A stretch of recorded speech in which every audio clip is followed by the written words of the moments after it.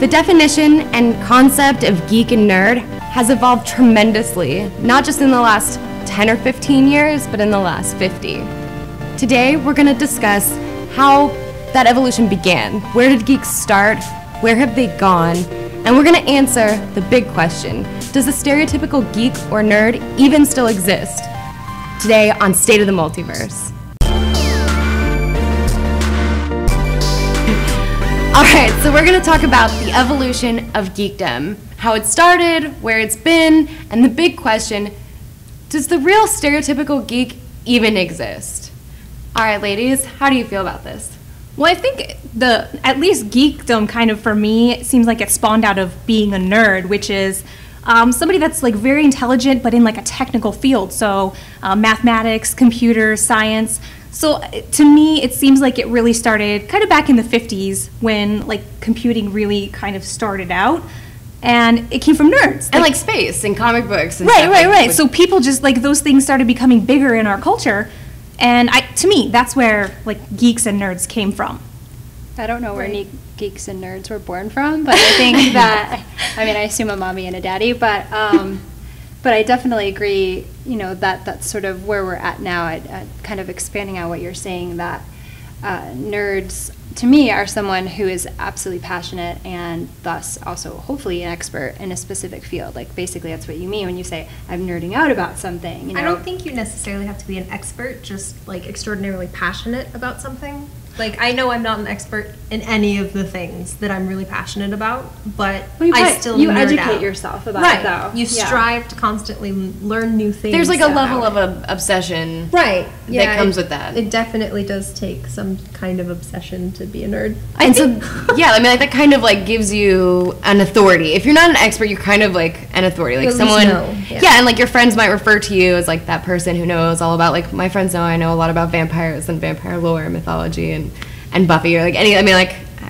I can call myself an authority, although there are bigger fans and there are experts, and I'm not quite on that level.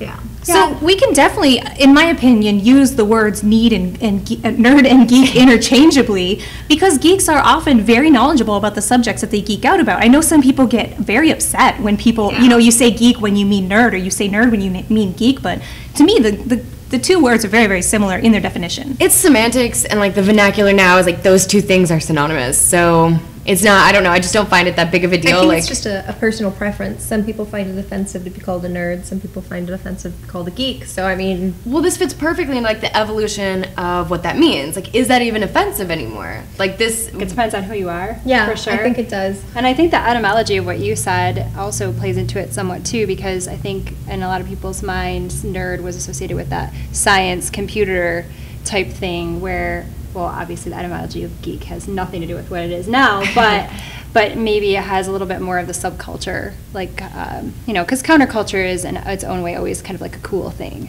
So, right. And I think this definitely ties back into the conversation that we had about nerd and geek stereotypes on, you know, it's not always preferable, you know, to be in that, grouped into that category. Right.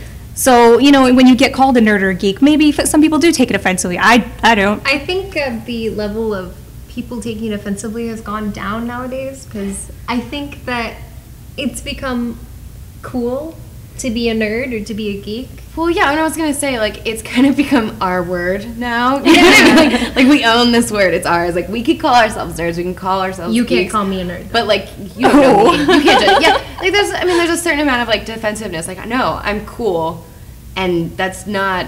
You know, those two things aren't mutually exclusive anymore. Right. And so, like, that's part of the evolution of it. Like, we've arrived at this place where, you know, the status quo is what we made fun of. Like, the 90s was really, like, big on making fun of the people who were, like, oh, the popular kids. So they were all the same. And it was really great to be that one, like, interesting and weird. yeah. And, like, maybe you're Not a little be quiet. homogenous. Or, yeah, and that's what I think it's I was become, like, it's totally so the nice weird to be kid in different. school. Oh, my God, I was the weird kid. I went to a school where everybody was like, you know, the rich preppy people, and here I am dressed in all black talking about playing, you know, D&D with my friends and playing video games, which was none of the girls played video games. No one I knew played video games. It was all the guys, and so most of my friends were guys. And yeah, that Yeah, it's like, it's so weird because you say that and I'm like, that's just not that weird. Like, that's just not that nerdy to me. Like, to us, it's not weird, but to normals, but it's whatever. What's changed, what's great, like, you guys, WoW has become like this, like, that envelops so many, like, regular people who weren't involved with gaming. They even had the commercials with the celebrities and stuff who played, just people that you would not even believe. We were just talking about that the other day, about, like, how Mr. T has the Mr. T grenades. Yeah. And he can just turn you into him. That's in WoW. Well, yeah. Like, so I mean, like, this is what's awesome is like the evolution has become like we're creating a norm, and like video games more and more popular with more and more topics. Like, they're not all just like RPGs or like. I don't necessarily agree that it's kind of awesome. Personal opinion, and I know this is terrible because it's nice to have people to talk to, but I think that, and this totally makes me sound like a hipster, I think that a lot of the stuff that we were really passionate about, or at least me personally, has now become like so mainstream that it kind of, the whole point of it gets lost. Do you feel like I don't feel like it's buried? Yeah, it's not what it used to be. I don't think that, no. Because it's still what it's, and it's going to be better because now you're going to have like more people contributing to the type of projects that you enjoy with games, and you're going to have more innovation, and you're going to have more selection, more variety. Like, this is good, right? Like, but isn't there such thing as too much? Well, everybody's doing it all at once, like zombie movies. I love zombie movies, but once people decided they were popular, everybody did them. Now they're overdone. It's a quality versus quantity thing. I mean, but I get what Sam's saying. I get what you're saying, Ariana. I think that it's a balance. It's like, yes, it's nice that we have more options now, and we have the ability to sort of delve into it. But taking my stuff, man. I know. So then let's touch on very quickly. Do we think that the nerd stereotype? Do nerds still exist, or is it just mainstream? I don't. Well, I mean, I'm sure that they are out there. I just don't know that they would identify themselves as a nerd because of what we now consider nerds. I think that would mean that the true nerd doesn't exist anymore. I say true nerd meaning stereotypical nerd. I believe I am very stereotypically a nerd, and I exist. So I'm going to disagree with you, but that is all the time we have for this discussion. Don't forget to subscribe to our channel by clicking the subscription button below, like this video, and check us out on Facebook, facebook.com/theapocalypsegirls.